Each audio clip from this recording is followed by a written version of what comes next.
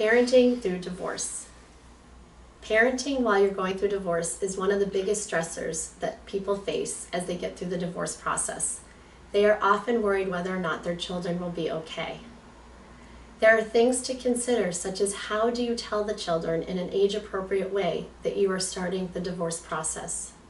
There are also behaviors and symptoms to look for that will let you know whether or not your child is navigating divorce in the best possible way. There are actions that you can make to minimize the damage to your children so that their wellness is first and foremost as you get through the process. Also, you can learn about how to co-parent when you disagree with the co-parenting style of your soon-to-be ex. My name is Kat Blake. I'm a certified divorce specialist, and I come to it from 20 plus years as a child and family psychotherapist. I can help you with this. Click the link below for more assistance.